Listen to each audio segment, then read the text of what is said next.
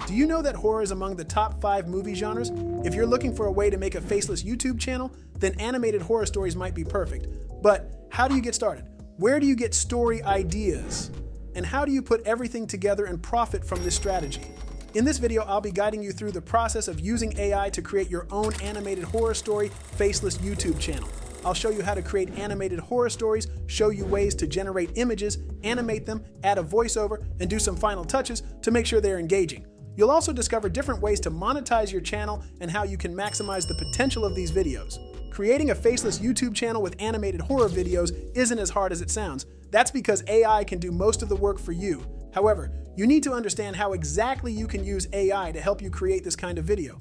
Let's start with how you can come up with great stories for your video. Since this YouTube niche is still fresh, it's a great idea to use AI to help you craft the perfect stories.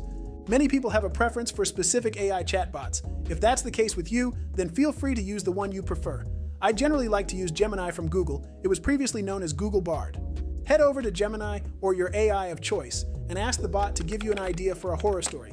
What I usually do is ask the bot for multiple ideas. That way, I can take a look at all of the ideas and choose the one that I think would be most interesting and engaging. Once you find an interesting one, ask the AI bot to create a story surrounding this idea.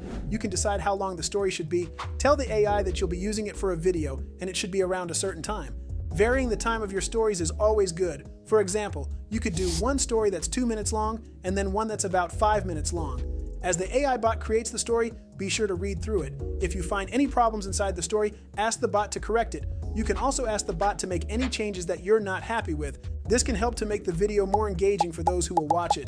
At this point, use AI to also come up with a great name for the story. That's going to save some time later on.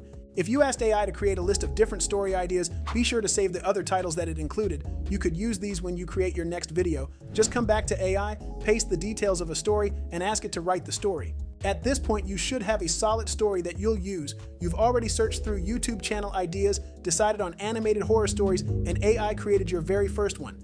Now it's time to create some images and then animate them. These images will actually represent your story, so it's important to make sure they're relevant to what the story is about. We're going to use AI to both create and animate these images. The first step is to create these images. For that, we'll be using Leonardo AI. But first, you need some prompts that you can use to create those images. Head back to Gemini or the AI bot you chose and ask it to give you about 9 or 10 prompts that you can use to generate background images for your story. Copy the first prompt and head over to Leonardo. Now you'll notice there are a couple of different settings and models that you can use in this app. A good option to start with is the 3D animation style. However, one thing to keep in mind is that it may take a bit of experimenting. Use the prompt with different models and settings. See how these different styles affect the outcome. Once you find a model and settings that work well for the prompts, I'd recommend going to the advanced settings, switching on the fixed seed button, and entering a number that will be your seed. When creating images in the same seed, they'll be more in line with each other. This will help to ensure you get consistent results with all the prompts that the AI bot gives you. Now, save your first image, go back to the AI bot, and copy the next prompt. Do this for each one while leaving the fixed seed on. Once you have a couple of images, it's time to animate them. Don't worry, you don't need to have animation skills. Once again, AI is going to do this for you. There are a couple of tools that can actually help you animate images using AI. I'd recommend you take a closer look at Runway ML. It's a very popular tool, and it has advanced and improved a lot since it was first introduced. Upload the first image and then follow the steps on Runway ML to animate the image. Something that you should keep in mind is the fact that it may take a few tries to get the right type of animation for each of these images. Be patient and experiment with different settings that are available on Runway ML.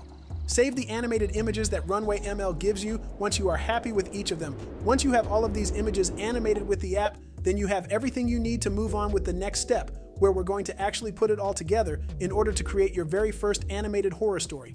You should now have a lot of great content to work with. You've generated the horror story by using AI. By using a combination of Leonardo and Runway ML, you've been able to create images that perfectly fit the theme of the story and animate them. Now it's time to put everything together and finish off with some creative voiceovers.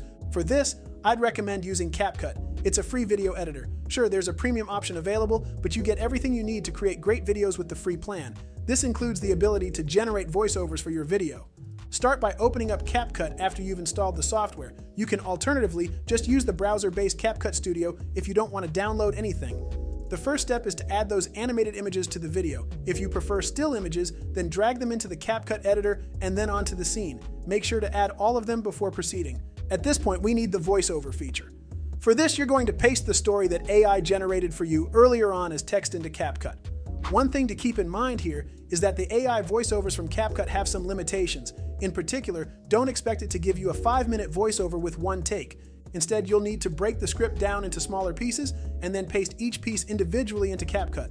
Apart from the voiceover, it's a good idea to add some captions to the video as well. This ensures viewers can both read and hear the story at the same time. Just use the text tool in CapCut to add captions to your video.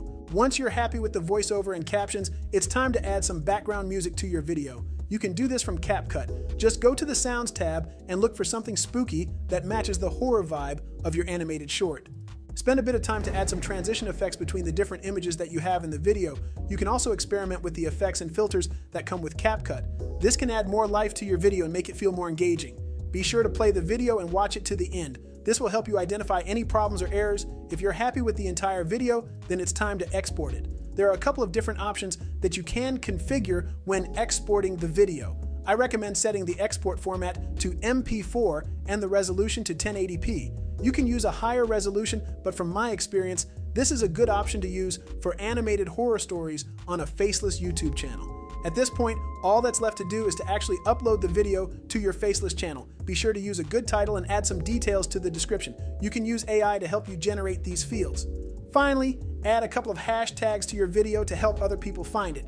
You now have the knowledge to create a faceless YouTube channel that revolves around animated horror stories. As you start posting videos, it's time to think about how you can monetize the content. One of the best monetization strategies on YouTube is the YouTube Partner Program. However, you'll have to meet certain criteria before you can access it. For shorts, you'll need 1,000 subscribers and get 10 million views on your shorts in a period of 90 days.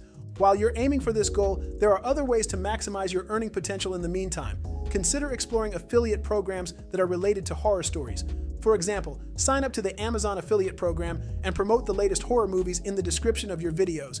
People will see the link and may be interested in watching the movie. If they click on your link and decide to buy the movie, you get a profit. It's a great way to make money online using a faceless YouTube channel if you haven't reached the criteria for the YouTube Partner Program yet.